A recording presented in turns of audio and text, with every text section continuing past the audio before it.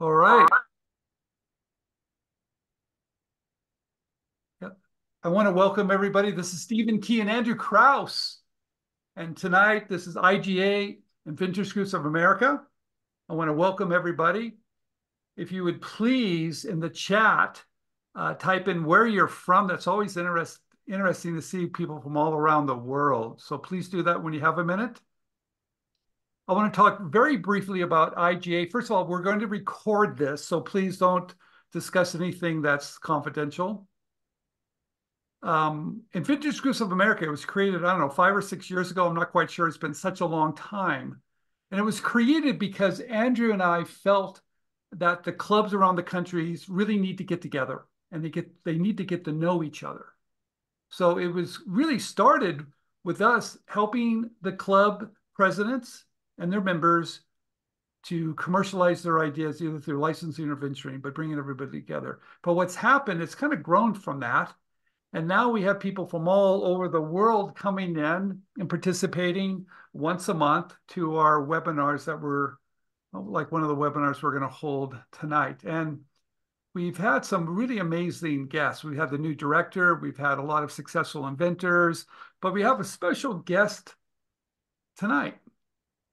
We have Kevin Prince. He's a patent agent. And I also want to say a couple of things about Kevin before we get started, because we do have a lot of stuff to cover tonight. I've been filing intellectual property, since, I don't know, the 90s, I guess, early 90s. And I've worked with a lot of different size firms. I've worked with big law firms, small law firms. I've worked with patent agents like Kevin, but I can tell you, it doesn't matter the size. It really matters if you're going to get good intellectual property. It really depends on the person you're working with. It depends on the person that really cares. And I can tell you, my relationship with Kevin goes back probably 20 years. He was a president of an inventing group in Orange County. So he is a personal inventor. And he does my stuff along with a team of us at Fishbone, which are getting patents right and left now. And he does a fantastic job. So he really watches our back. And that's the type of person you want that you're going to be working with, no matter if it's Kevin or somebody else in the industry. You want to find someone that really cares about you. And Kevin is one of those individuals. Kevin's also told me that out of all the people, all the patent agents or the patent agents or just patent Just practitioners? law firms across the country. Okay. He's ranked number 9 of getting design patents. Yeah, for the last 12 years or so. Number 9. And there's a lot of patent agents out there, and there's a lot of patent attorneys out there. So that's a great accomplishment. Thank you for mentioning that. Congratulations, Kevin, for getting such a prestigious award for that. Yeah. Well, thanks. And thanks for the intro. And, I like design patents. So I market towards design patents. And um, I'm glad that's the topic today because there's a lot of confusion about design patents. And so hopefully we'll clear all that up within the Wonderful. next 30 minutes or I so. want to explain a little bit how I use them real quick, and then we'll jump into this presentation. I like design patents a lot. They're affordable, they're easy to do, but they're just, in my opinion, one piece of everything you should do. And that's why I really like them, because you know what it does? It allows you to build kind of this wall of IP. It could be utility patents, it could be design patents, it could be trademarks, it could be copyrights. But for me, when I start to protect something that's really important to me, I always include design patents. To me, it's the 1-2 punch, right? It's how maybe something's manufactured, maybe some of the utility, but it's also how it looks. So I really like that very much. One thing I do want to mention real quick, we're going to do something very special at a quarter to the hour, but I'll talk about it a little bit later. So Kevin, go ahead. Let's hear all about design patents. All right. Well, thank you, Stephen. Welcome, everyone. As Stephen mentioned, I am an inventor myself. That's how I got into this business. And there are actually 3 types of patents, generally speaking. There's utility patents, design patents, and plant patents.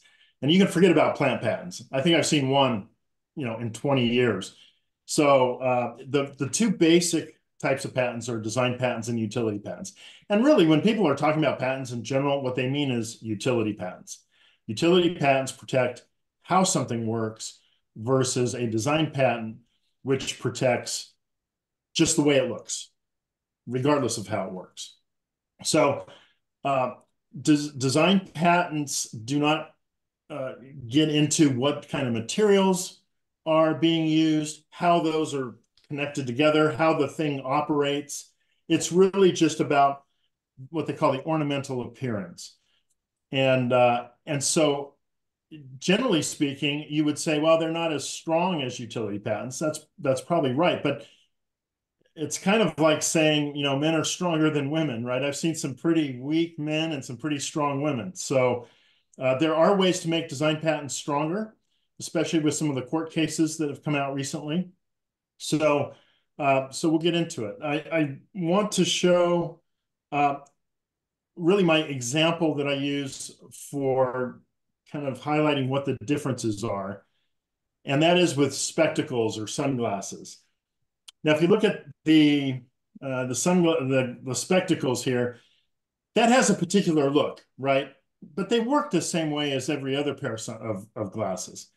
And so for something like that, you've got to have a design patent.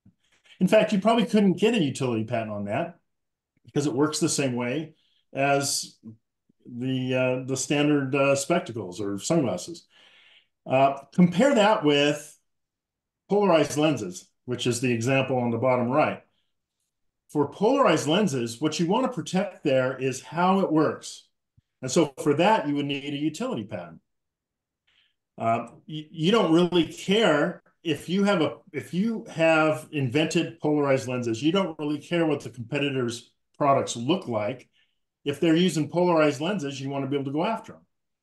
And so that's kind of the difference. And they are not mutually exclusive either. I've gotten both utility and design patents for the same product. They just protect different aspects of the invention. So let's look at one of these design patents. This is a bag holder for the plastic grocery bags that you get so that you can carry 20 of them at a time. And this is a design patent. And you know it's a design patent because it starts with the letter D, the patent number up here.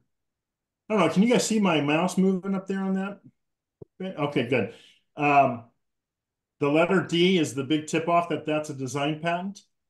The other thing that you'll notice is that these drawings don't have any numerical callouts. So I'll show you what that looks like in a second. And by the way, when you're looking at a patent, the front page of a patent number is here, the issue date is up here on the right, and then you can look at the title and the inventor.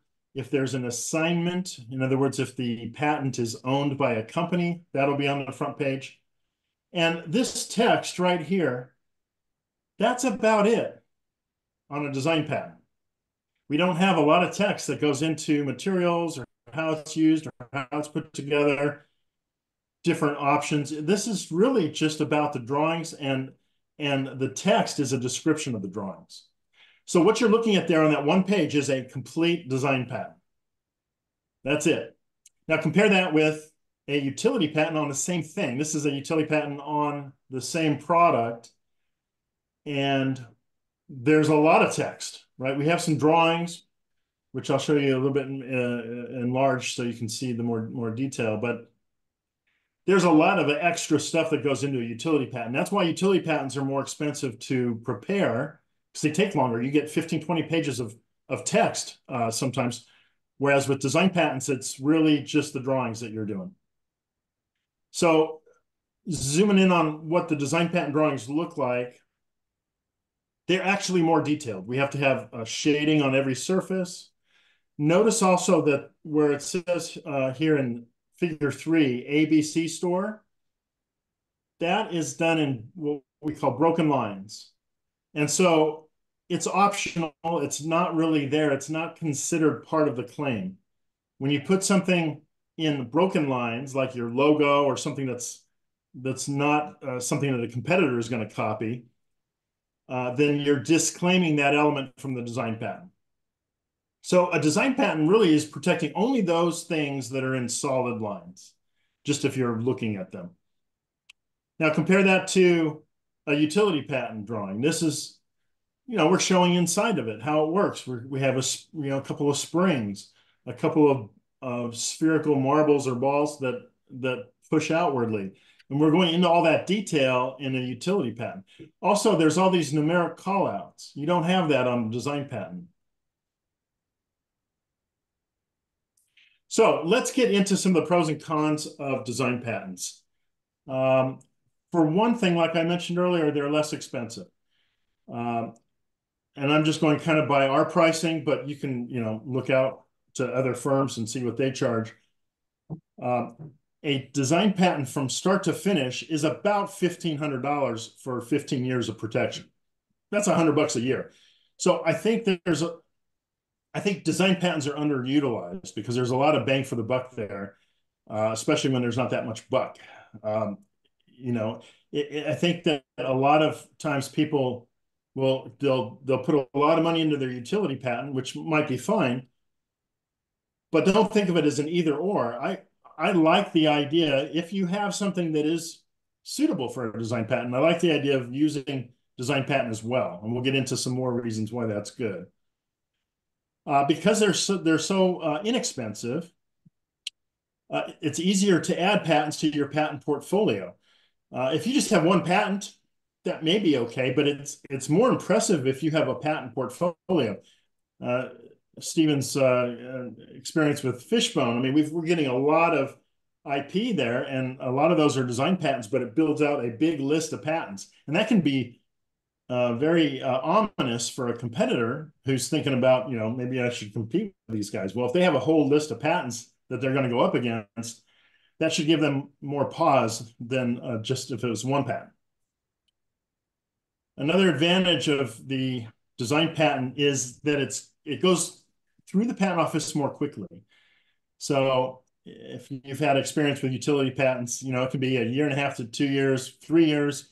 If you're in a field like computer software or business methods, it can be even longer than 3 years. And that's a long time to be patent pending. You just don't know what your protection is going to be. Whereas with the design patent, it's usually about 1 year to 1.5 years. It's easier for the patent office to examine design patents, and so they're able to burn through them more quickly. There's also fewer of them filed every year. So what you may get is if you file both a utility and a design patent on the same item at the same time, or roughly at the same time, it's probably going to be the design patent that gets issued first. And so that would represent the first arrow in your quiver that you can shoot at a competitor if if they're getting too close to the way your product looks. You can also speed up design patents just like you can utility patents through the patent office. The program that speeds up design patent at the patent office is called the Rocket Docket program, and they try to get to it within 2 to 6 months. And you do have to pay more to the patent office to do that, but it might be worth it if you're in an area where there's a lot of competition and you're going to get knocked off quickly. You want to get your patent in your hand as soon as possible. So that may be worth the extra expense. Here's an example of a Rocket Docket design patent that we had issued. Notice the filing date here is January 31st, 2019, and the issue date is July 9th, 2019. So what's that? Just over 6 months. That's like top speed for the government. I mean, that's pretty impressive. So the Rocket Docket system does work if you're in a pinch and you need to get a patent issued quickly. Another huge advantage of the design patent is that you're probably not going to have an office action like you get with utility patents. 95% of the design patents are just allowed straight away. We don't have lots of issues with prior art. 5% of the time we do, and then that's a separate issue and how we have to deal with that. We have to respond just like we would on a utility patent. But with utility patents, it's really the opposite. 95% of the time, they're rejected. And then you got to argue with the patent office. And ultimately, somewhere between 60 and 65% of the time, you can eventually get the utility patent issued. Those are just nationwide statistics. But with design patents, it's 95%. So it's much more of a sure bet. And if your licensing agreement says, that you're going to get one royalty if you have something that's patented and another royalty lower if it doesn't get patented, or you have some kind of language in there that gives you an incentive to get a patent, a design patent might count. Now I'm not suggesting that you be dishonest in what kind of filings you've done, but the design patent can help with licensing agreements if they're worded in a particular way. The other thing about design patents is you can say patent pending. You don't have to say design patent pending. You just say patent pending. And sometimes just being able to say patent pending is what opens doors. Now, it's important to remember what patent pending means. The way I like to think of patent pending is it's like a big no trespassing sign on a piece of property that you don't own yet. Okay. And so if you've filed a utility patent and a design patent, now you can legally say multiple patents pending. Right? It's a little bigger no trespassing sign. And so people ask me all the time, does that give me any rights? No, it's like a no trespassing sign, but you don't own the property. If somebody starts to copy you and they set up a lemonade stand on this property, you won't be able to legally evict them until you own the deed to the property. Okay. So that's the way I think of patent pending and when you get your patent issued. And if you're in a competitive industry, you might want to do everything you can to get those patents issued more quickly. Now, the drawback of design patents is that they're not as compelling to licensees. A lot of licensees haven't gotten the memo from the 2008 Supreme Court decision called Egyptian Goddess, which strengthened design patents. A lot of licensees and a lot of business people in general will say, well, design patents are easy to design around. That may be true, depending on what the geometry of your product is. But if there's distinctive qualities about the way your product looks, and particularly if those distinctive qualities make it so that it can work in a certain way, that can be a strong design patent. And the 2008 Egyptian Goddess decision changed the way they test for infringement in court. They're now using the ordinary observer test. And so I'm going to show you some examples of how that works in court.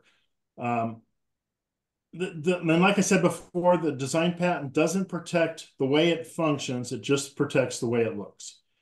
So you can't even use design patents on things like software methods or apps for your phone or chemical patents. It doesn't apply.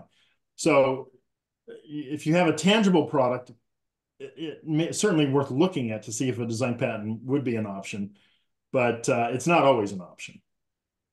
So here's an example of a case where the ordinary observer test really helped. You can see, everyone's familiar with Crocs sandals, I'm sure. On the left, we have the design patent drawings. And on the right are examples of counterfeit products that a Chinese importer was bringing in. And you'll notice that these are not exact copies of what the design patent shows. The holes have a different shape. They make a different pattern on the front of the sandal. The strap going around the back of the ankle is different. But when the judge looked at these and compared them, he said, the average consumer, the ordinary observer, is going to look at these and think that these are Crocs.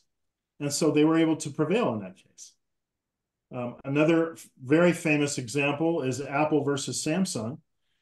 Apple won, I think the judgment was $500 million from Samsung for infringing the Apple design patents on the iPhone and the iPad.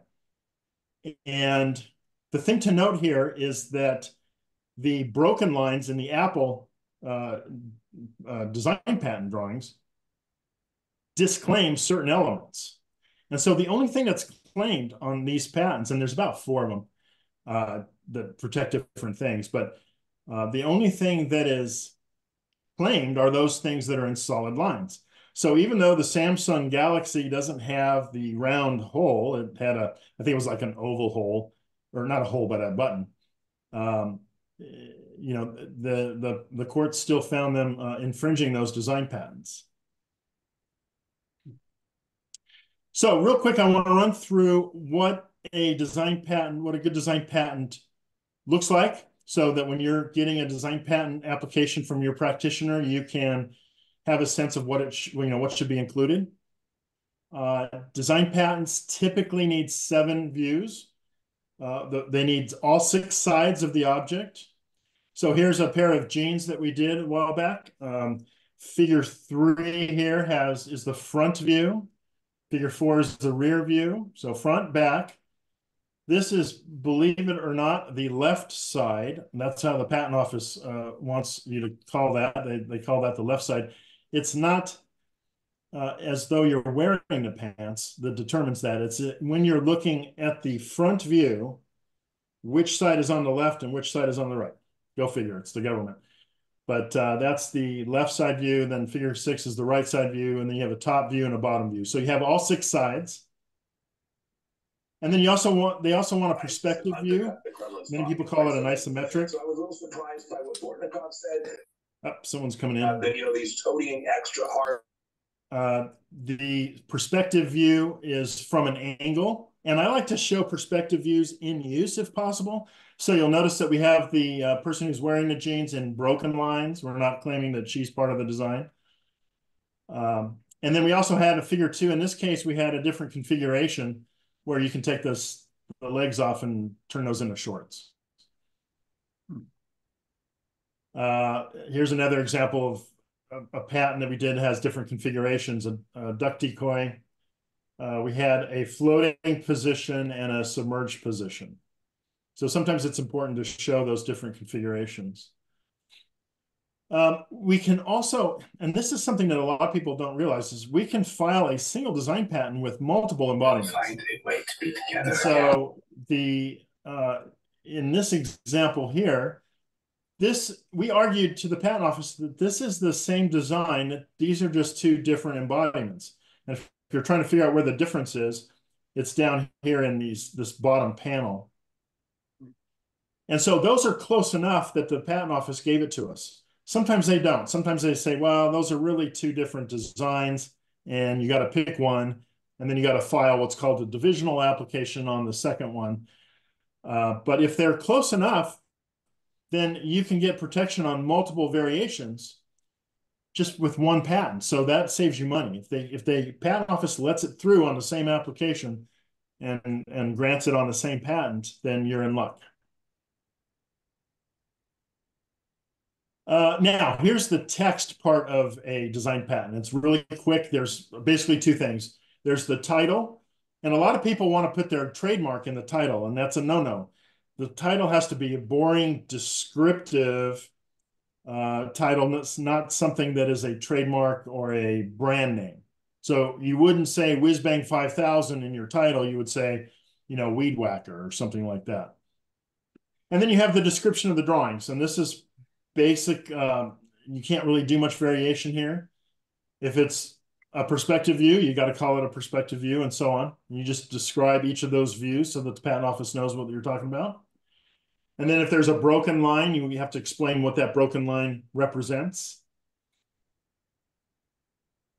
And then there is a claim in a design patent, but it's a single claim, and the wording is fixed by the patent office. It's we, depending on if there's co-inventors or not, claim the ornamental design for A, and that's where you put the title of the invention, as shown and described. That's it. So it's very simple.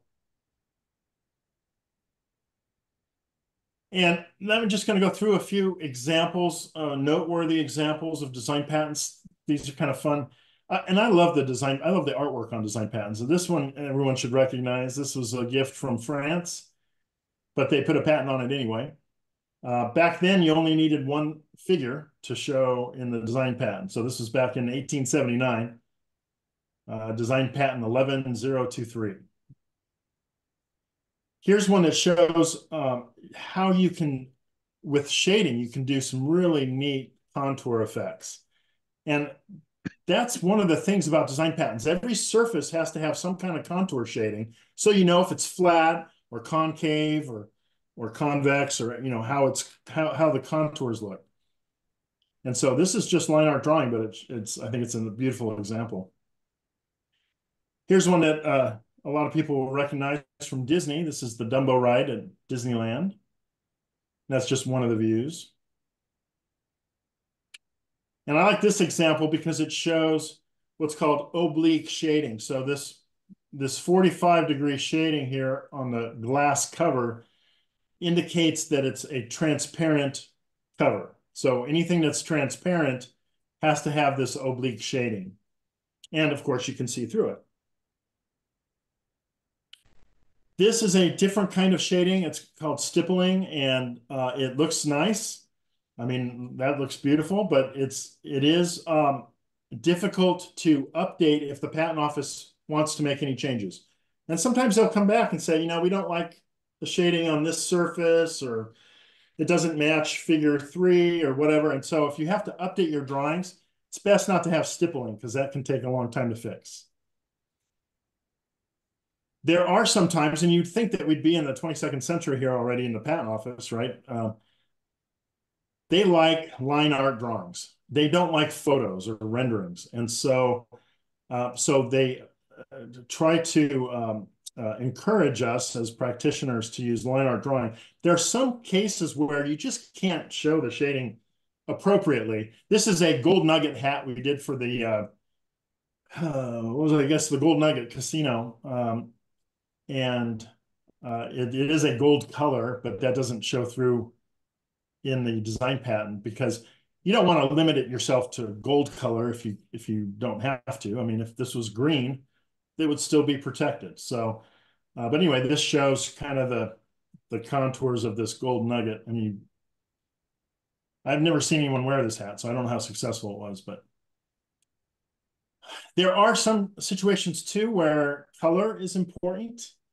And this was a case where we had a hard time getting it through. We finally converted it to color drawings, and that seemed to do the trick. But the patent office doesn't like color. You have to file a separate petition and get permission basically to use color.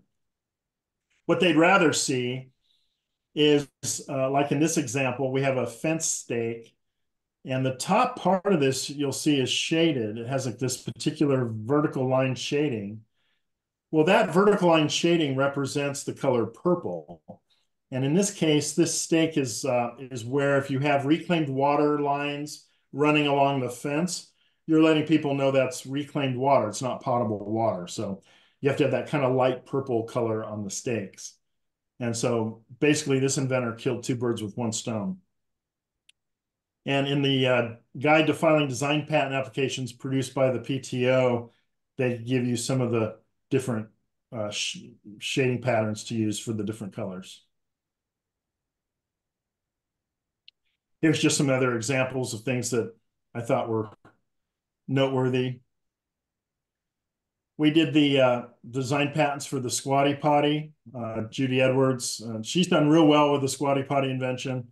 And we did her design patents for that.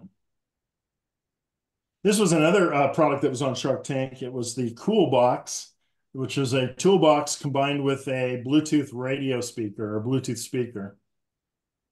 I don't know. I don't think they did a deal, but they did get some notoriety.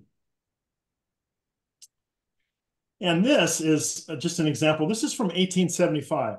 Now you'd think with computers and everything that we'd be able to do some really beautiful drawings, but you just don't see them like this anymore. I can't imagine how long this took. And the artists were at the time, the artists on the patents are anonymous. You don't know who the draftsman is. So somebody spent a lot of time on this, turned out beautiful. Here's another one that it's just gorgeous how they did that. In fact, I came across so many of these. I was doing, I don't know, maybe 3 or 4 patent searches a day at one point. I was coming across so many beautiful patents. I went ahead and put them in a book called The Art of the Patent. And we did a Kickstarter on it, and it was successful. So that was a fun project. And then later on, actually, just to show my kids how to do this, I did a bunch of playing cards. Each of the playing cards has a patent drawing on it. And it's public, it's fair use. So I didn't have to pay anyone royalties for the drawings, which was nice. All right, so that is it. That is a very quick intro. And if anyone has questions, maybe Yeah, someone Kevin, can jump let's in and do this. feed them to me. Yeah, take off if you would stop sharing too. Thank you very much, Kevin. Wonderful. There's a million questions. Okay, so what I like to do is ask some of these questions. And then what I'd also like to do in about 10 minutes, do some breakout rooms. And I like to do a room just one particular room will be on design patents, and Kevin will be there to answer even more questions for you. But before we get to these breakout rooms, and we'll have a couple different types of breakout rooms, I'll talk about those in just a minute. Hey, Kevin, here's the big question here. All right, I get a design patent, but someone changes it just a little bit, right? So what happens with that? I'm always a little confused. How much can they change it and that they would potentially get around what I have? Right. So there is a point at which they can change it enough to get around your design patent. The question is, where is that point? And in 2008, that Egyptian goddess case, it made the point further away. I mean, the average consumer, if they're confused about who's making this product because it looks similar to yours, you probably have a good case. Got it. It has to be different enough so that the average consumer doesn't think it's the same product. Okay. So what are the fees? You gave us your fees. Thank you very much for doing that. What are the fees, the average fees? What about the USPTO? What do they charge? And are there maintenance fees to this too? And how long do I have a design patent for? Yeah, so the design patent term is 15 years from the issue date, which is different from the utility patent. Utility patent is 20 years from the filing date, and plus or minus some extra time they might give you if they take a long time. So the utility patent side is confusing. Design patents are easy, 15 years from the date it issues. Okay. The filing fees for micro entities are $204. For small entities, it's $408. And if you're a micro entity and small entity, it's kind of confusing.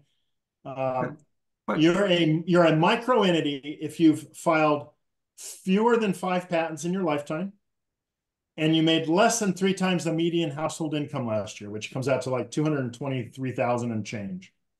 Okay. So if you're under those numbers, then you're paying the lowest fee at the patent office. You're a micro entity. So what about no maintenance fees? There's no maintenance fees on it.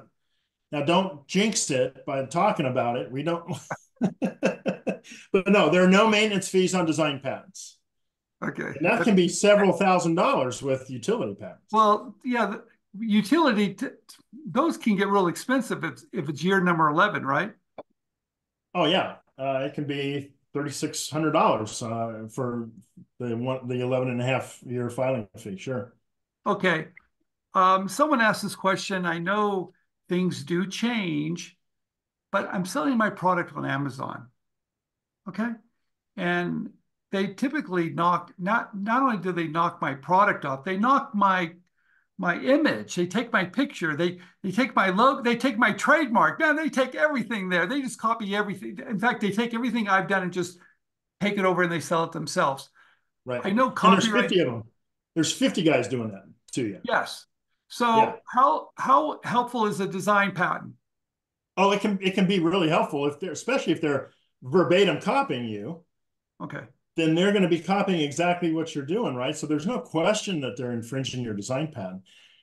There are attorneys that, in fact, one guy in LA, he does what he calls Amazon law, and that's his favorite scenario. You have a U.S. inventor with a design patent or a utility patent or both. 50 competitors have jumped on, all from factories in China. And what he does is he gets an injunction and he locks up all their funds, and then they just go away. And so there are ways to do that, but you do have to have some kind of a patent if you're going to protect the product itself. If someone's just copying your images and your wording, that's a copyright issue. Okay. And if they copy your trademark, that's a trademark issue. So you might So get them on all three of those. So let's talk about let's talk about public disclosure for a minute. I've got my product. I've been making it. I've been showing it for a while, but not quite a year yet. Can I still file a design patent? Yes, you have 1 year grace period in the United States and a handful of other countries. Now, a lot of countries like China don't have a grace period. So if you publicly disclose your product, you start selling it, or like what happened to my cousin, he had a product that was selling great in California. It was a firearms product. And so I think in week 50, we filed a patent for him. And he didn't realize that one of his beta testers had taken a video of how to assemble this on a firearm and uploaded it to YouTube. And the patent office found it. And that was more than a year before our filing date. And so we were out of luck. There's no way to get that patent. So Okay. you do want to be careful about the timing on these things. If you care about foreign patents at all, keep it a secret until you file your patents, both utility and design, if you're going to do both. If you don't care about foreign patents, you can launch the product and see if it's going to work in the marketplace, right? But I wouldn't dilly-dally filing your patents because we're on a first-to-file system now. I know. So you do not want to be second in line at the patent office. No, You don't get anything if you're second in line. yeah, let me, you guys, just so we're clear, I file my own provisional patent applications. I file my own trademarks, copyrights. I do all that. I don't file my own design patents. Okay. I I don't. wouldn't either because you've got to have really good drawings, and so you need a draftsman who knows what they're doing. Yeah. No, it's more complicated than it looks. Okay. So that's why I wanted Kevin to come on because I'm pretty comfortable doing all of it. I won't do that part because I'm going to do it wrong and I have done it wrong and it kicks back and then I got to call Kevin in. I'd rather just call him at the very beginning and take care of it. And the scary thing is you can have filed fatally flawed drawings. I mean, there may be no way to save it if it's not done the right way. I've seen that, and I got to tell the bad news. I'm sorry, we can't save this. You didn't have this view when your original file. Okay, let's talk about this. I've got an IP strategy here. I want to file a utility and I want to file a design patent. Do I do one before the other? Does one impact the other? They're completely separate tracks. So Okay. If the easiest one to file is the design patent, we can get that done in a week or two. Utility patents take longer because of all the wording. So if you're starting today, we can probably file your design patent first, and then a few weeks later file your utility patent.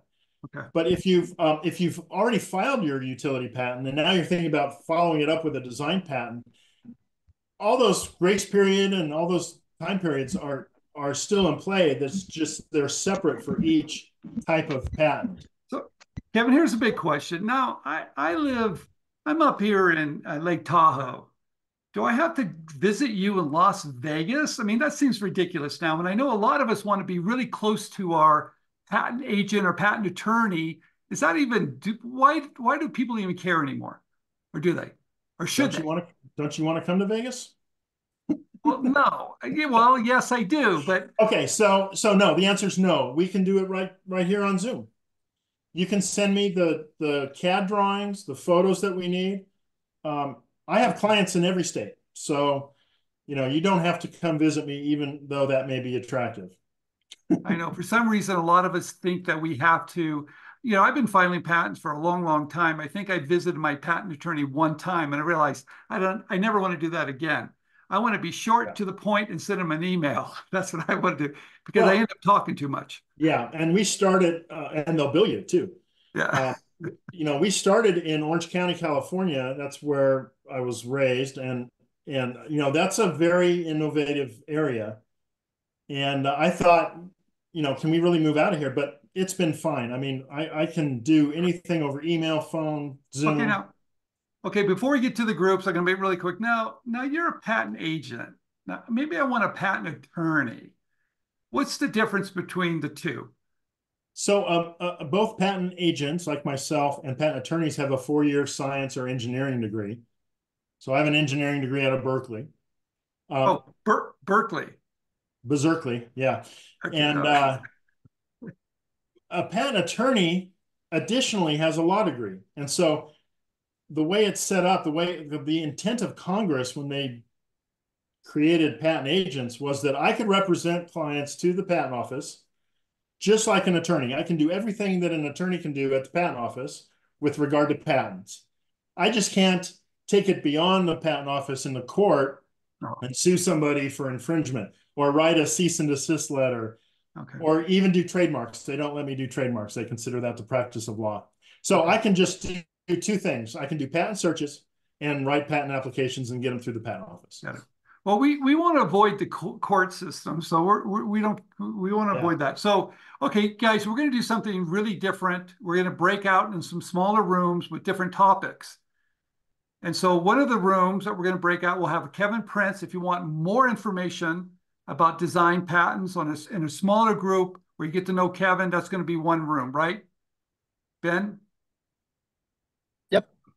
The second room is going to be, I'm going to be in the second room, that if you have any problems getting into companies, for some reason you're not getting in and you don't know what's going on, I will be in that room to give you some tips and advice. The third room will have my partner, Andrew Krause.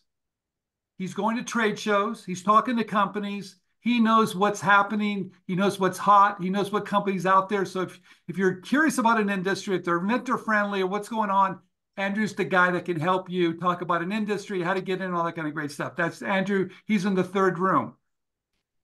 Now, we have the ability to have a fourth room. If you'd like to have another topic I did not mention, would you put that in the chat right now? Because we've got a person here that can run that fourth room for us. Let's see what we get. And what's going to end up happening, everybody, is I'm going to stay in this main room. And as soon as I open up all the breakout rooms, you will notice on your bottom toolbar for Zoom, right next to where it says show captions and all of that, there is 4 squares that says breakout rooms.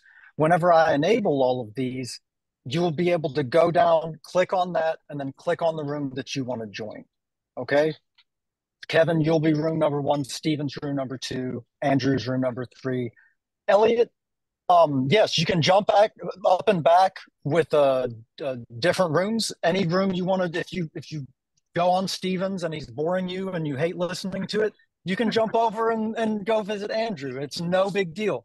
We're just wanting to help accommodate everybody best as we can. There's LinkedIn is something that Celeste is asking for. That's something that I can absolutely cover in the main room if you want to stick around in the main room. And if what I would like to do, unless we get an incredible suggestion, is I would like to get Elliot over in room 4 for people that want to get to know other inventors. You want to do a little networking. Take 2 minutes, talk about yourself for just a second, share your LinkedIn URL, connect with each other, get to know each other a little bit, if that's cool. That sounds acceptable? I saw one of the comments was patent searching, so I can handle any questions on patents. Patent searching, utility patents, whatever. I won't stick to just this will be recorded and it will be up on a couple of YouTube channels too. I want to. Okay, do you want me to stop the recording, Stephen? Yeah. What's that? I can stop the recording right now. Well, Stephen, just to be clear, the breakout rooms aren't going to be on the recording. No, the breakout rooms will not be. Right. Okay. Well, let's go to the breakout rooms. Pick your room. I'm opening all the rooms right now. If you go down, you'll notice in that little toolbar there says 99 plus right now. Yep. And if you scroll down to the bottom of that, then you can go join whatever breakout room it is that you want by clicking the blue join. I'm going to stay here. If anybody has any LinkedIn questions, any questions about that, Stephen, you scroll all the way down to the bottom. And SK getting into companies, you'll see a little number. It says 6 right now to the right of it. It says join. If you click on that. If you're on a cell phone, it might be like up towards the left-hand corner. It'll have like 4 little. Oh, I see it. Okay, thank you. Yeah, I'm going to go jump into room number 3, guys. So I'll see you. And hey, we're going to take maybe 20 minutes, something like that, and then we'll all come back and say goodbye. I don't see the blue. I'm in number, I don't see my room. It's up there. If you scroll down, Stephen, Yeah, all the all the way down at way. the bottom. So you're seeing Andrews. You need to scroll. Everybody's already in your room. That's the problem. You scroll up a little bit, look for SK getting into companies. There's a little blue thing over to the side of it that says join. Hold on. Where is that? Where's that? I think Andrew's over in Maybe his. just share your screen, Benjamin. Do you want me to do that for you real quick, Stephen? I'm trying to find my room. I'm like, Steven, I don't see the rooms. Oh, I see it right there. Here. Yeah, if there, we got a lot of people on here. So what you need to do is click that little thing where it says breakout rooms, Sharon. Okay. It's either in your on your toolbar. You see where it says 63, 62 now. And if you scroll down, then you'll see a list of all the different rooms eventually, and then the number of people that are in them. I had to click the more button and it came up with the choice that says join Okay. breakout. There you go. It might be a little different depending on if you're on a cell phone or if you're on a computer. Thank you for that, Serena and Kelvin, Yeah. for bringing that up. Sharon, hopefully you can figure that out, and hopefully everybody's able to go hop over there. If you're not, Yes. sorry, you're just stuck with me, Sharon. No, But thank you. But no, that clarified it to click the more button and then it came up. So thank you, whoever said that. Perfect. So, Cool. everybody, some people need to go jump in Elliot's room. Go do a little networking. Elliot's amazing. I would really recommend going and jumping in over there. It's the room at the very bottom. To level And it up. Elliot is an awesome member of the inventing community who is really good at networking. And I would really recommend people jump in over there. And if you want to just get to know your fellow inventors a little better, that's what I would jump in on. I'm gonna jump over there, but I love the LinkedIn community, like how to network with LinkedIn. So hey, hop in over there. Talk. Elliot's great at it. I've taught Elliot everything I know. Elliot's amazing. I would recommend it. And feel free to hop back. Do whatever you want. Celeste, I'm going to unmute you. You're the one that recommended this. Anybody that has any questions, please feel free to enter that into the chat, and I'm happy to answer those. And or you can just raise your hand physically or virtually, and I'm happy to call on you. Celeste, you're the one that recommended this room in the first place. Good to see you. Been a long time. I know it's a different area or a different time zone wherever you're at. So thanks for joining. What are your LinkedIn questions that you have that I can help cover over here for you? Okay, thank you very much, Benjamin, and hello to everybody. Yeah, it's about 2 o'clock in the morning, my side. So my alarm clock is now very well behaved and it's well trained. Benjamin, I've just joined a new company and I need to use LinkedIn to network as well as to identify people, the main players. Now, if I was to take one of my areas of endeavor, it would be the corporate social responsibility people. I probably know the answers to the questions that I can't really articulate, but how would you approach a brand new focus? I'm going to probably go to LinkedIn and Google CSR managers, LinkedIn education. Let's just, because those are the main sectors that I want. Would I just do that? And then would LinkedIn come up with a list of people that I could contact? Yeah, so and we can maybe even do a screen share, Celeste. Maybe that might even help this out a little bit. You are saying that you in your what it is that you're trying to do right now, you need to find people specifically that do what? Corporate social responsibility, sustainability. I'm looking for funding, fundraising, grants, money. I'm working for a foundation that educates underprivileged communities in school. Wow. Okay. So in robotics and coding. So I'm now wanting to target a specific area for a specific reason, and I'm looking for money, but I'm looking for the right names. And as I said earlier, I could probably work this through, but I'm not quite sure how to even start my program of seeking. So do I just go to Google, put in my 4 main focus points, and will Google come up with enough names for me to start? Well, what I would do is I would start looking for the organizations that you're going to need to hit up for that type of search. Do you have any idea who those foundations are? Because what I would do if I was in a scenario like that is I would get an idea of the companies that I was going to be reaching out to, get an idea of the people that donate to that, and then I would find those organizations on LinkedIn and do a search for them on LinkedIn. And then I would find the people that work for those organizations, and then I would start connecting with them. And from there, the ones that connect with me, I would ask them, so who is it at your foundation that handles new opportunities like this? Okay, I was looking at that's basically how I would break it down. So I'm sorry, what were you saying? No, I was going to say thank you very much. I was looking at it from the person, then I will find out the company, because I don't quite know which companies are available for sponsorship or funding or partnership or whatever.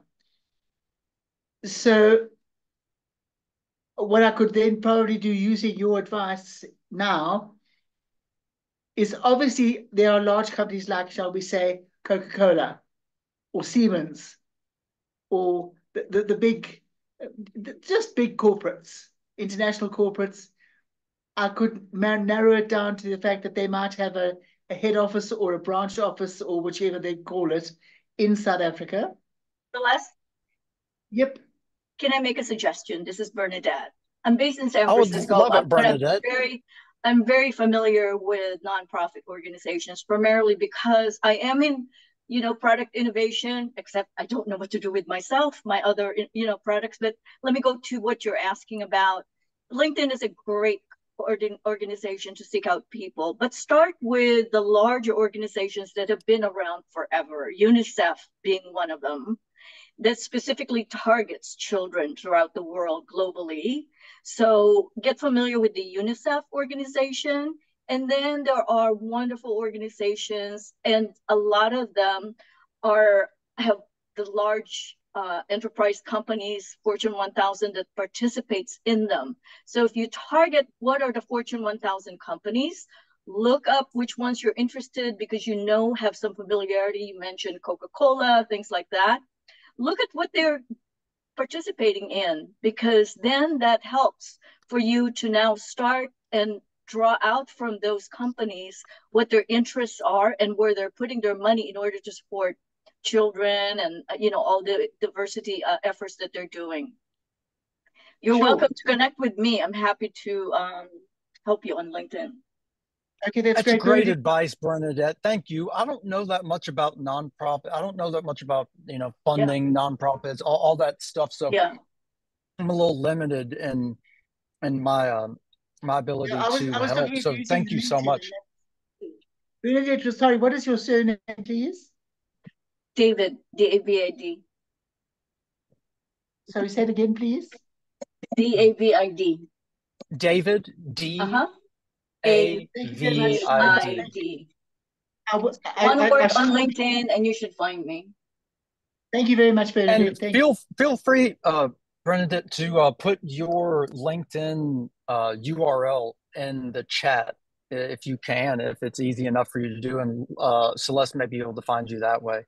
Yeah. Nicole, you have your hand raised. I don't know if you have a question or if you have some more advice or an I did have a question also when you have a minute. Oh, Hey, you've already been I'm in your helpful, room so because I you've need a already got the question mic. My So question what's is up? this. I have been, working with the large companies like the Microsofts and everything, and sadly old enough to be able to say I knew them when they were baby companies, right? And I'm in the innovation part. That's what my specialty is. How did it keep being out there and be relevant today because of product innovations that I'm involved in? But here's what my problem is. I also have I'm a designer as well as a technologist, and I have a lot of ideas that I have not had time over the last 20 years, but would love to have time today to work with like a 3D modeler and all that kind of stuff. I would rather have somebody try to execute it for me than me try to find the time. Do you have that kind of any suggestions on how I could get started and be the inventor myself? Oh, can't hear you. Sorry, yeah, my Anatolian Shepherd Great Pyrenees rescue was barking in the background for a second, so I muted myself. I apologize. She's vocal. So what I would recommend is I wouldn't try to get 3D modeling done for every project. If you have a bunch of different ideas, if you have a bunch of different things that you're wanting to work on that you want to I test, because do. that can get They're really all in my expensive. sketchbook. I have sketchbooks with all sorts of notes on it, how they function and things like that. Yes. And so I don't mean to beat the virtual prototype horse or like, get pound that drum over and over, but like that's what I would recommend doing in your scenario is especially if you have a lot of ideas, because I yes. know how expensive 3D modeling can be. So I would try starting with your, narrow it down to like 3 to 5, Okay. and then start working on taking your sketches that you have. Oh my goodness, it's Courtney. Just hopped on. My goodness gracious. Awesome to see you, Courtney. And then what I would do is I would try to I would get virtual prototypes made off of those sketches and then start pitching that and see what gets traction and what doesn't, and then start to work on 3D models from there. Yeah. Okay. Because it can get expensive. Yeah. Doing a bunch of virtual prototypes can get expensive. Yeah. It's not all of us have unlimited resources. So that's where I would start, Bernadette, is I would narrow it down to 3 to 5 of those awesome ideas. Sounds like you have a ton of experience and been around for a minute, so these are probably really well thought through. I would get those sketches to somebody that could produce some good virtual prototypes for you, and then I would start pitching those to see what hits, what doesn't, because in the process of doing that, you're probably going to learn a little bit about the product, and maybe you need to make some changes. Maybe you have another idea because of a comment that somebody has as you're pitching it. And then if you've spent all this money on a 3D modeling for it and now you need to make some change to it, it can really start to rack up a lot of rack up a lot of cost. So that's what I would do, is I would narrow down what it is that I actually wanted to spend my resources on by spending a little bit of the resources, spreading it over 3 to 5 concepts, and then pitching those. And then you'll be able to tell what's going to be easy and what isn't. And then focus on if they do need a 3D model, maybe they do, maybe they don't. But then you can actually start to allocate some funds there. Courtney, I continue to get Frank asking for help in Kevin Prince's design room. I may, if you're cool, leave you here for just a second and jump over there in that other breakout room really quick to see if I can help out. I don't know what you're I don't know when it is that you joined or why it is that you hopped on. I'm thrilled to see your face, and anybody that doesn't know Courtney, she's as pro as it gets. So, Courtney, you just joining us just for the fun of it? What's going on? Yeah, I have about like 20 minutes and was just gonna join in and see what the party was all about. I didn't know there were rooms or what the deal is, but I'm here for just being here. Okay, awesome. I love it. I'm here for that. Nicole has a question. Nicole, do you want to go ahead and ask it? I'll just stick in here with you. You're welcome to go join another room if you want. Yeah, Courtney, I you can wanted go to for know it. like, how exactly you join another room. I'm looking at the Zoom interface and trying to figure out where are the rooms. So you're asking me how you can leave me. That's your question. You're wanting to know how you can not have to listen to me anymore, Nicole. So are you on a desktop or are you on a Desktop. mobile device? Okay, so at the bottom of your screen where it says polls. Oh God, there they are. There they Okay, are. you got it. I see. Okay, it thank you. Thank you. I'll shut up now and get. I'm muting. Hey, no problem. You don't need to shut up. Celeste, did you see Courtney. my LinkedIn link?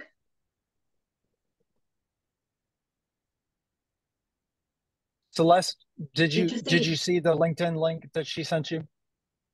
We got people making friends right and left, Courtney. People. Hi, Bernadette, I'll look for it now, sorry. It's in the chat. Good, I didn't see it. I was not looking.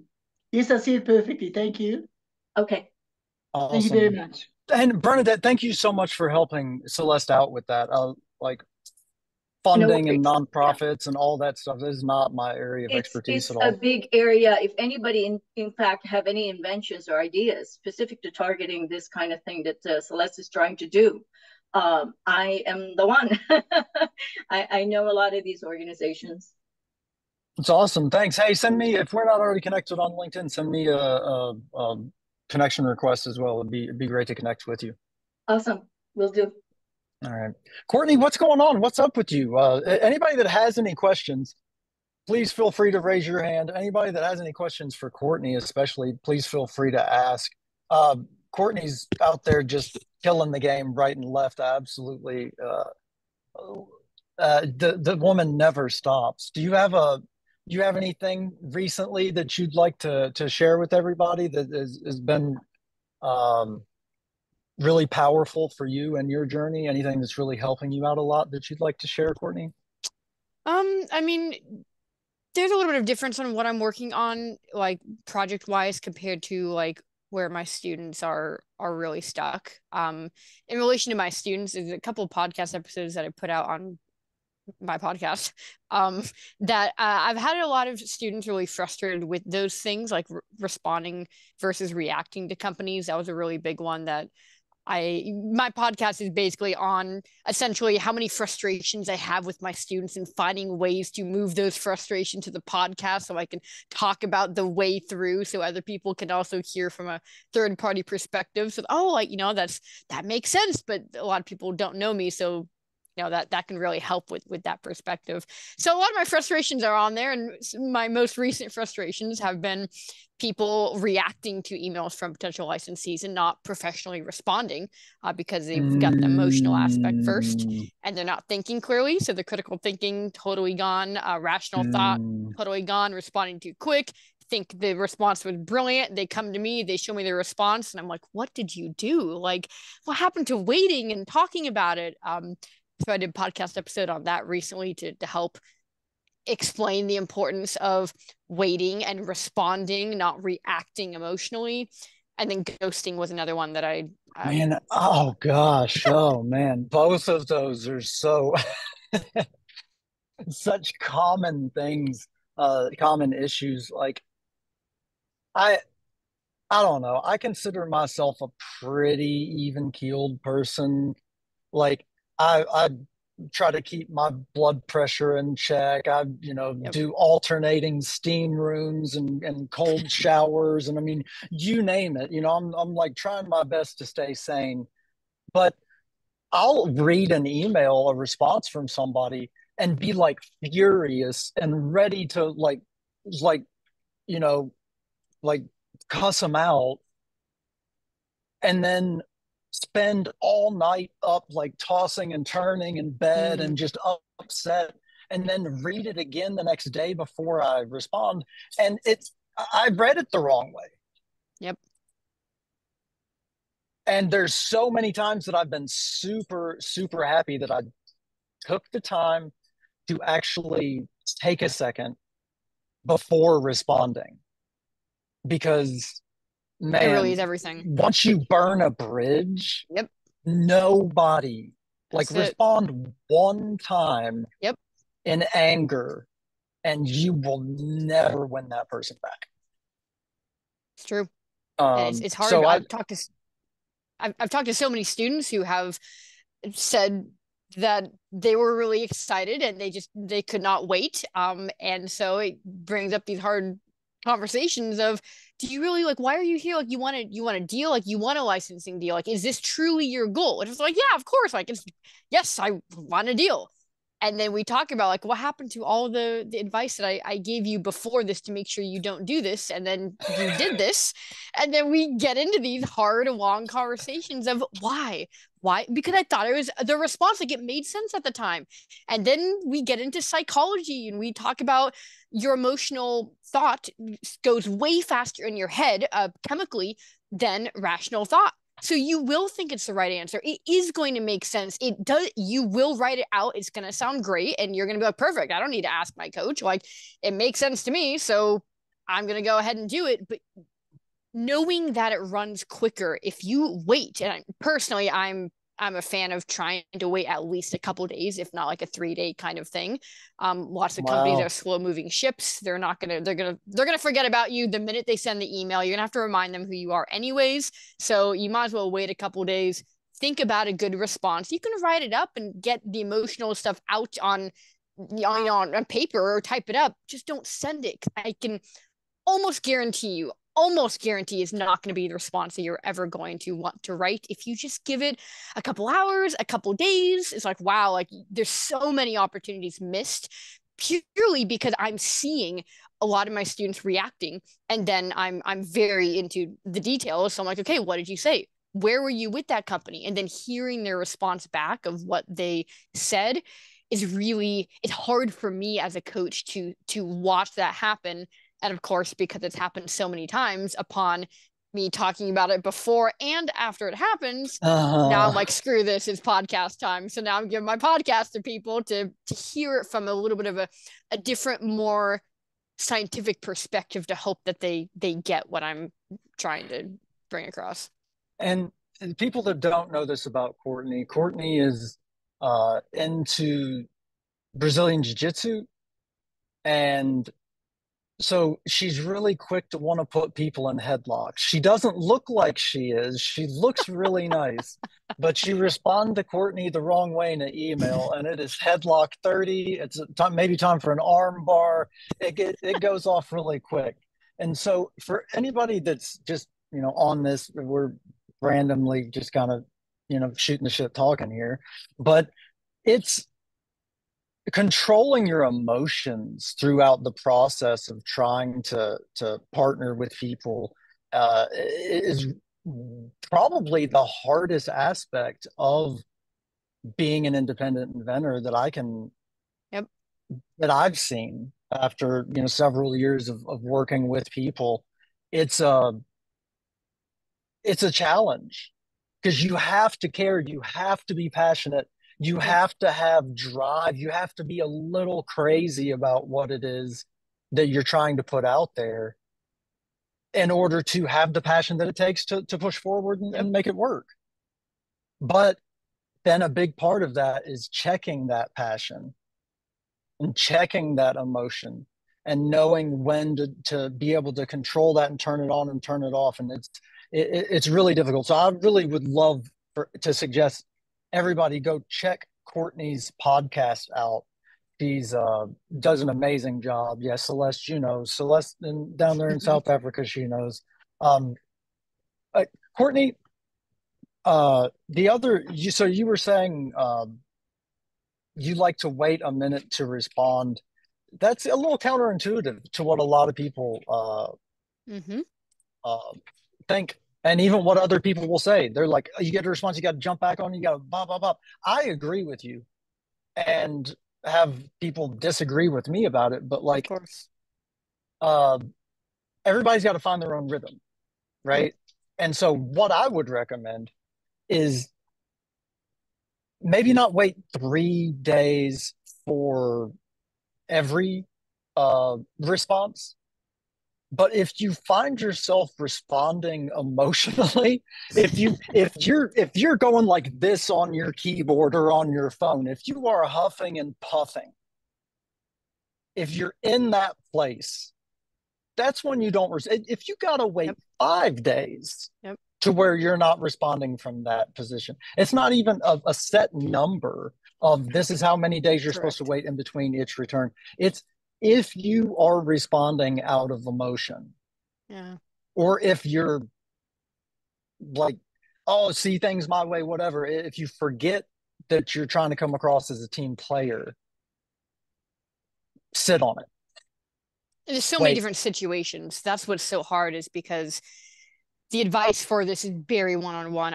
If any of my students were here right now, they would say that I talk specifics. I cannot give advice until I know what is the company, what are all your communications you've had, what is their title, when was the last correspondence, how many days has it been, read the whole thread. Until I know exactly what's going on, I could say 1 day, I could say 3 days, I could say 2 weeks, I could say let's respond now on the call. But without knowing the exact situation that's going on, you can't take this generalized sweeping advice, because it's almost always inherently going to be inaccurate. The only thing I can comment on about it is because so many people respond emotionally, and often because they're just excited. A company responded back, holy cow, I'm going to go ahead and give this response. They're waiting for me. Like, I got to get to my computer. Like, what am I going to say? And if you are emotionally mature enough to write a professional response and you know that you will not be missing an opportunity, then go for it. But there are so many missed opportunities, especially because you don't know where they lie. And a lot of this comes in because they ask a simple question and you assume you know the answer. But the ball is in your court when they are waiting for a response from you. They're waiting for you. You have the power of words to be able to respond, to not miss any opportunities. It's the best place to be in when they are waiting for a response from you. So why are we giving our power away in a minute? Why are we running over so fast and not strategizing and say, oh my God, I got the power back. Great. I'm going to throw the power back at them. Like, wait, we got to think about this. There are so many opportunities here, depending on exactly the language that they say. We need to think about the words that they use, not just the question that they're asking, but how best we can formulate the response, even if the answer is still going to be yes or no. It's about the words that you use, because we're developing a relationship. And if you're not spending the time developing a relationship, why have the power anyways when you're just going to give it up? I love it. Thanks, Courtney. What a great reminder. Hey, what I'm going to do, I'm going to set the timer off to close all of these rooms up to get everybody in this main room again. But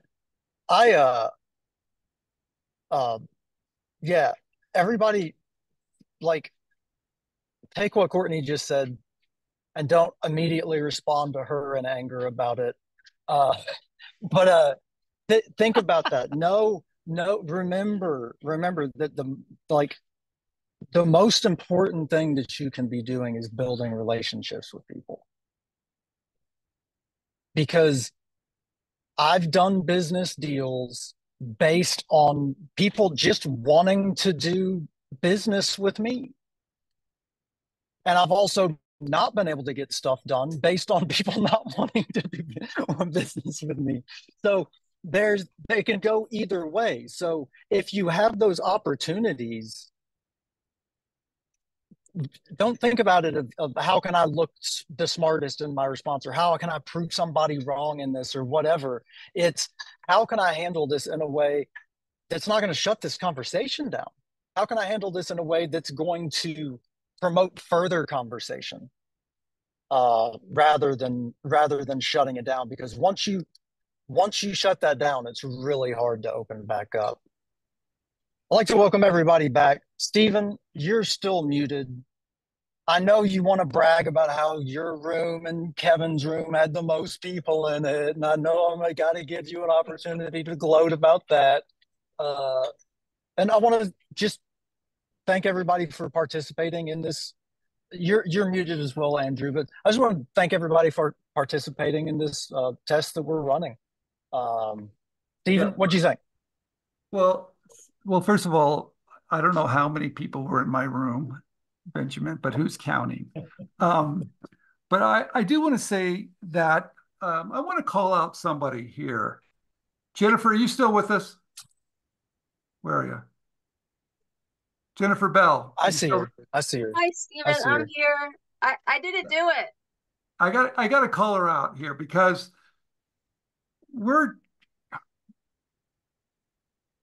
she has been asking for something, and I've been listening. I just don't know what to do with it. And she said, Steve, people want to gather more. They want to hang out more. And I've been listening to that, and I told my group when you first mentioned that, what do I do with this? And I was very happy that you even mentioned it, because what you said to me is that people care. And that was really important to me. And I started thinking about, well, how do we do that? Because people want to connect. I think they want to build partnerships. I think they want to meet each other. I think they want to help each other. I think they want community. And even though at inventRight, and now this is not inventRight, even though at inventRight, we do a lot. We have office hours 4 days a week. We have classes. I mean, we do so much, but I could tell Jennifer wanted more. So we decided to try this breakout room a couple of weeks ago. Benjamin did, and he just kind of did it, and it kind of worked pretty nice. And we thought we'd try it again on a public site just to see. Because I do believe what's happening out there, that clubs are kind of closing down a little bit. We're seeing that. The community's gotten smaller because people don't want to get out of their pajamas, I guess. I don't know. People still want to connect and talk. And Elliot's been talking about it too. And so we wanted to try something different. And we want to think of, how do we create where we can get together and we can talk in smaller groups? How can we talk about prototypes or relationships? Or maybe you want a partner, or maybe you want someone to do this, or maybe it's just a way of having this really online inventing group that's talking and connecting and helping each other. So that's why we tried the breakout rooms, but it's really because of Jennifer Bell. There you go. I want to thank Elliot too for handling his own room.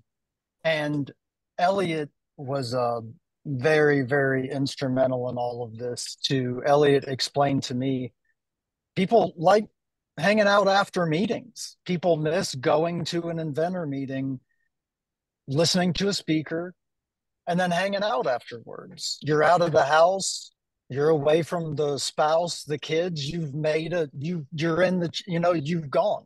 And so thank you for helping explain that to me, Elliot, because seeing it from that perspective really helped me to want to push forward in testing things. So thank you all. You know what else happened? In my room, we had so many good questions. And I think what happens is you realize people have the same questions you have. And so you realize that you're not in this alone, which is a really cool thing. So I liked it. It worked out really well in my room. I had a blast in my room. I thought Kevin. People. Go ahead. No, everybody's great. Sorry, go ahead, Andrew. I had a blast in my room. You guys had great questions. It was nice having a slightly smaller group than the whole group.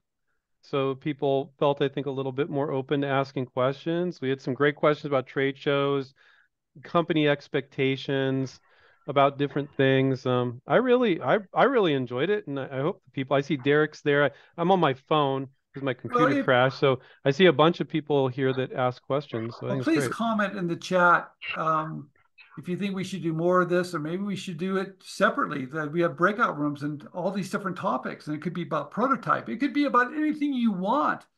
What I do like about this, though, is that some of the other things that we're doing, there's not a two-way conversation happening. We have Discord, but you're doing something, it's a keyboard. Okay, so what? Or LinkedIn is great, but we're kind of putting information out, but we're not getting back. I want a two-way conversation here, you guys. And Andrew knows you know, for 20 years, I visited all the groups around the country for 20 years, guys. And I got to meet all the leaders, and I got to meet a lot of you here. I get to meet, and I tell you, there's nothing like meeting people and sitting down and just say, hey, what's going on here? And I miss it, right? And hopefully we get back to it somehow, right? And because I think Zoom's great. We've been a virtual company for close to 25 years, so we're kind of used to it. But there's nothing like getting together and just saying, "Hey, how are you?" Because that type of relationship just goes so much deeper than a Zoom call, Skype call, or telephone call. It just doesn't go as deep. I don't, you know, and maybe we need to have a big conference where all some vendors get together. I do know this though. Please link up to me on LinkedIn if you haven't already. We want to build a huge community over there. We want to connect over there because I'll tell you, if we all start connecting, we have a larger voice. And to get anything done in this world, you come together as one. You guys, you know what's amazing? We have people from all over the world. We have Celeste from South Africa. Celeste, what time is it there? You're muted, Celeste. What time is it? It's 2:30 in the morning. You guys, it's Wow. global. Yeah. It's global. Our community is becoming global. That's awesome. Stephen, I just want to mention, Celeste had a question for me in an area that I didn't have a lot of experience in. And Bernadette was in the room as well, has an insane amount of experience in exactly what it is that Celeste had a question about. Now they've linked up on LinkedIn. She's going to help her out.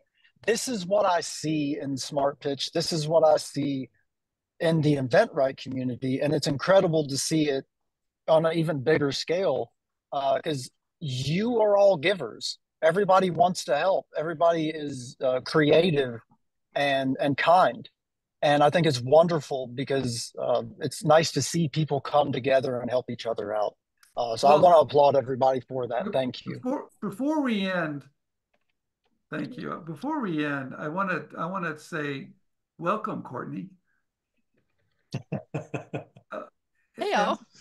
And the reason why, out of all the coaches we have at InventRight, and we have amazing coaches and we have amazing members, what we did tonight reminds me of a little bit of Courtney, and I'll tell you the reason why. She not only does she help her students, her members, she knows them personally. And that's pretty rare. And I know she's smiling through this because this is coming closer to her world a little bit. I know, I see you. I see you, Courtney. I hear you too. So you guys, we're going to get there somehow. I just want to thank everybody. We had about 150 people tonight. We had 100 people staying for the breakout rooms. Congratulations, you guys. That was pretty awesome. Kevin, thank you very much for coming on and helping us. Thank you for helping us at Fishbone, getting those patents. They mean a lot to that company, and I'm proud to be part of it. And so we'll see you guys next month, okay? And we'll do another breakout session, right? If you have any ideas for different breakout rooms, any comments, put them in the chat now or send me an email at stevenkey@inventright.com, right? And I'll see you guys next month. Thank you, Ben. Stephen, is it okay if I stay for a second just to answer Michael and Elliot's questions? They've had their hand raised. I know you stay for hours. You just keep staying. Hey, that's what you do. You do that with the Smart Pitch meetings. The other night, he has a meeting. He calls me. Yeah, it went like 3 hours. I said, 3 hours? I said, what are you doing? All right. All right. Thank you, guys. I'll see you guys next month. Ben's going to stay on. If you want to stay on, he's still going to be there. Bye, everybody. Thank you, everybody. I just want to stay on for Michael's. Michael, do you have a question? I just wanted to make sure to get to you before we close this out. Appreciate it, Benjamin. Elliot, you're welcome to go first. I didn't know if Courtney was going to stay on. Mine was kind of related to what Courtney's talked about before. Okay, well, do you mind if we just let Elliot, because I know Elliot has to run too. Yes, Elliot, I was more than welcome to let him go first. So. Okay, awesome. Elliot, speak your mind, cuz. Okay, well, thanks, Ben. And it was a pleasure hosting the room, and we had a great time in there. So thank you for making it happen. I do have something really quick just to share with everybody regarding design patents. There is an initiative by the USPTO. It's just more like news that I think anybody who's interested in design patents may want to know. I'm going to put it in the chat. It's a link. Make sure that it's for everybody there. Can everybody see Elliot that does link? amazing patent illustrations. For anybody that doesn't already know this about Elliot, if you have any questions about all of that, Elliot's a wonderful resource and an incredible person to deal with. He's one of the kindest people you will ever meet. So thank you for that. You're welcome. Thank you for the the kind words, man. It goes a long way. I'm working on sets in between these meetings, so a lot of times I'm just illustrating while I'm like listening to the meeting. But anyway, the link has to do with news from the USPTO that they're trying to simplify, speed up, and help designers get their design patents through the office faster and get worldwide protection. And so if you are interested, they are having a meeting in, I believe, Saudi Arabia, if I'm not mistaken, or it is, let me just click on the link real quick. They're having it in Riyadh, which is in Saudi Arabia. Okay, I got that right. So essentially they're going to meet and have a meeting with WIPO to discuss more details so that everybody can get on board in the world and get on the same page with design patents and streamline the thing. So check it out if you're interested. I do have to go because I have to actually illustrate a 26-page set, and I've only done 6 of the pages so far, and it's due next week. So bye. Get to work, Elliot. Bye. Bye. See ya, brother. See ya. So Michael, Elliot has left, Courtney has left, but hopefully I can still help you with your question. And then I do need to run because I'm gonna have to eat dinner as well. So please feel free to ask your question or make your comment, Michael. I appreciate it. Did want to thank everybody, for helping out like y'all do every night. We have these meetings, and I agree. With us inventors, it's sad that we can't get together more often, all of our different cities, and help out more. And I'm in San Antonio, and it's just slowed down more and more, and it's sad. And I miss the meetings we used to have, and I'm hoping they pick up again here soon. I was just super excited when I've heard Courtney talk about how she's made relationships and bonds with these companies and her connections. And she started, she's been, I guess, how do you say it? When she made these connections and she started sending more ideas to them faster. And I have literally thousands of ideas and I can't figure out which ones to start.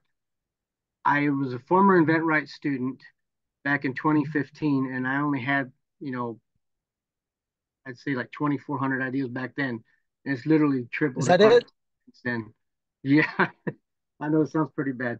But as bad as that sounds, I know, not everything's, new or novel. A lot of it, there's other ideas that are similar, stuff like that. So the things that are holding me back are like learning how to patent search and stuff like that. I've tried watching a bunch of InventRight videos and things like that. But my former InventRight coach was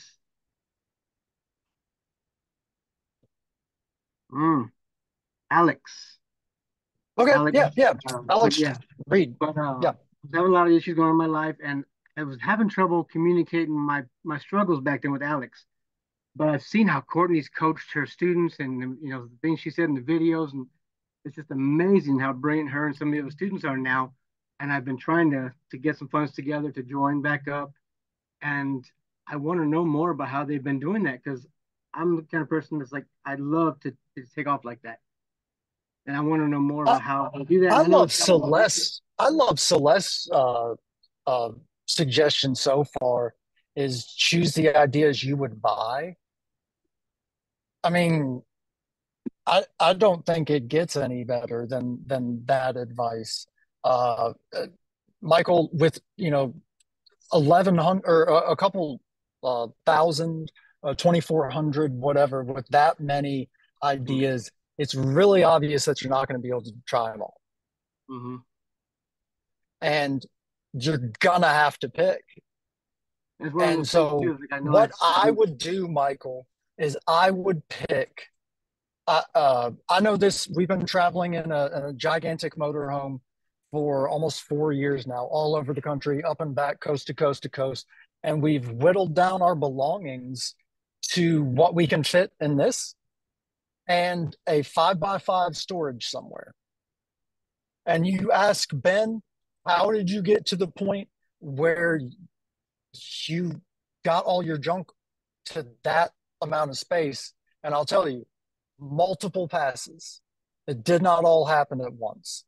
And so what I would do is I would take those thousands of ideas. You've got to get that down to 25. Or you got to get it down to 50 so you can get it down to 25, so you can get it down to 10, so you can get it down to 5, to figure out what it is that you're going to pursue next. And how you go about that is doing market research, figuring out what, there's a long list of different things, and InventRight has all of that on their site, how to choose the right idea. But I'm willing to bet, Michael, because your number is so high, that you are in paralysis by analysis mode of not knowing even where to start. So you're going to have to start whittling that number down to get it manageable enough to where you can even start to move forward with anything. Yes. And when I did that last time I joined, the idea that I had picked and Alex was helping me with, I wasn't as excited about. And I went to move forward and started having some success. And at the same time, there was 3 other companies that started 3 separate ideas that all had aspects of that idea, and it just fell apart. And I gave up on it. Hey, Michael, here's man, don't give up on yourself, brother. Roadblocks and bad things happen all the time, but man, if you're somebody that has that many ideas, 3 ideas not going your way that can't be the end of your story, big guy. Mm-hmm. You've got to find a way to keep going. We all encounter so many setbacks and so many frustrations in life. You're not alone in that. I've had the rug pulled out from under me countless numbers of times. Well, what you got to do is not give up on yourself, and know that you have value to the right people. And that just because something didn't work out in the past, it's not a character assessment of who you are. And it's not an assessment of your skills as an inventor or as a creative. And it's not indicative of how everything's going to go in the future.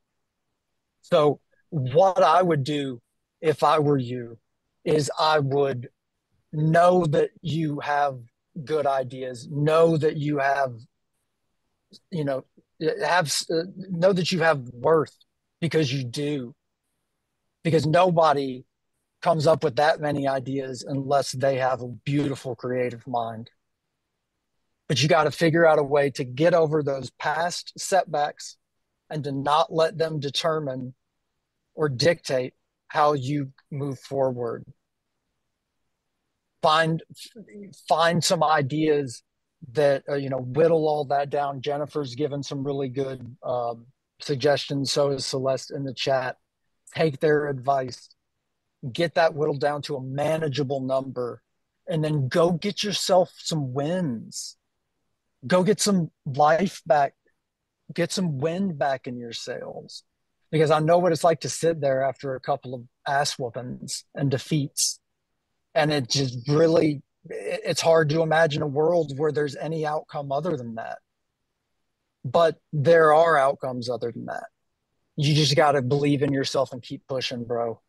As somebody with as many ideas as you have is the world needs those ideas. The world needs to see them. Don't give up on yourself. Don't do that to the rest of us.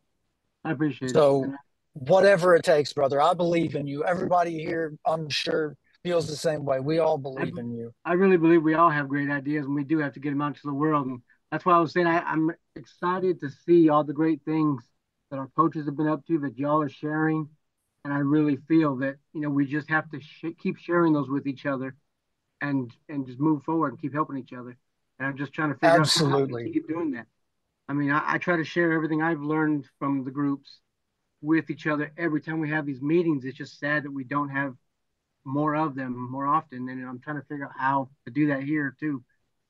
Hey, so don't let any negativity into your thinking at all. I'm thankful for the meetings that we have, Michael. I'm thankful for this moment right here. I'm thankful that I get to be encouragement for you that I know that I've needed before at times. It's a beautiful thing. Anybody else sitting here that feels the same way, I want to tell you, you're worth it. Your ideas are worth it. Well, thank you all. Thank you all. I know it feels otherwise, but I believe in all of you. That being said, I gotta go. But hey, being a part of your creatives, being a part of your journey, it means the world to me. And I thank you, Michael, for saying what you said, because I know a lot of people out here need to hear that. And there's probably a lot of people that are in the same boat. Maybe they don't have as many ideas, but they've been frustrated and they've felt let down by other people. And that's a lot of what life is. But you can't let that stop you. Believe in yourself, brother, because I believe in you. Thank you. Everybody, Thank you. I hope you have a wonderful Thank you. evening. Thanks for being a part of this. Thanks, Ben. Thanks for letting me be a part of your journey. Thanks for showing up tonight. Thanks for helping each other out. I look forward to seeing everybody again. I'm going to get off.